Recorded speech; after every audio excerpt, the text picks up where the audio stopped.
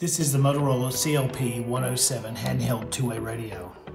It's designed specifically for industries that need small, lightweight, and simple to use communication devices.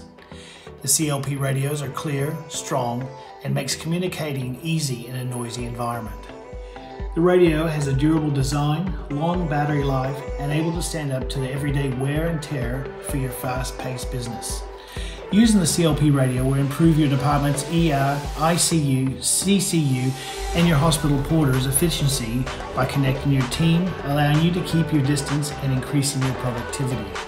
This radio will help you reduce errors, respond quickly to team members, provide a better, all-informed service, and reduce your organizational drag.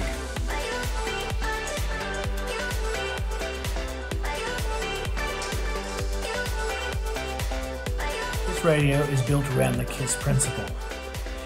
It has a status glow light. The color indicates the active channel, radio transmitting, receiving, and the battery level. The push-to-talk button on the radio is an oversized, textured, and centrally located. However, when using it as an accessory, there's an inline push-to-talk button with a microphone. The volume is controlled by two large buttons on the side of the unit. This has 6 adjustable volume levels, which makes the CLP easy to hear in any environment. The power button is located in the top of the unit and is easily accessible either in bare hands or wearing gloves.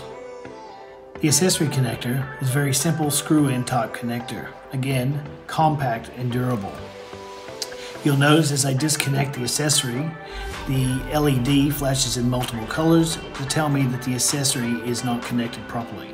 And now we're back to normal operation. The menu button is located on the top of the unit. It's a voice-driven menu. Provides quick access to pre-programmed features such as a channel, monitor, scan, and call times. There are 2 charging units available for CLP 107.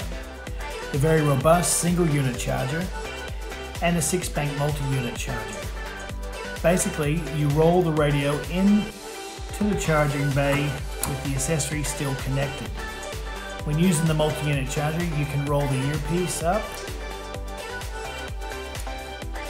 and store that underneath the charging bay, and this helps prevent any breakage or damage to the audio accessories.